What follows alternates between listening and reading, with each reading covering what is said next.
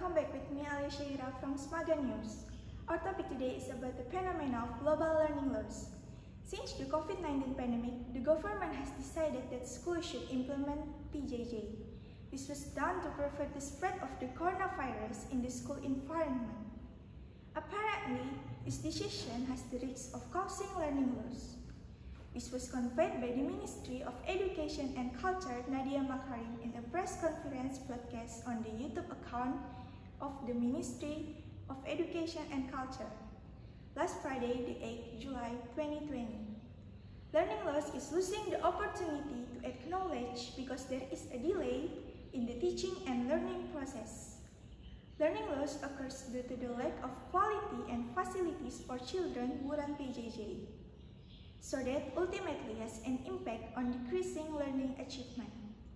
Nadia assesses that learning loss is difficult to avoid in a pandemic.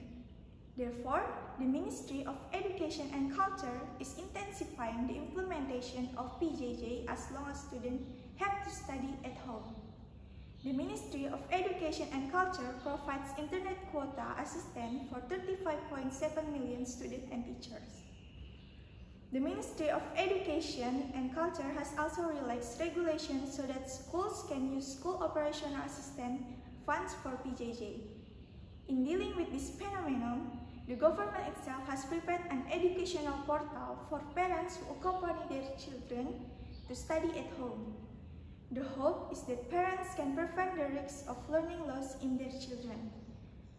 And that's it for today. I'm Syahirah. Thank you.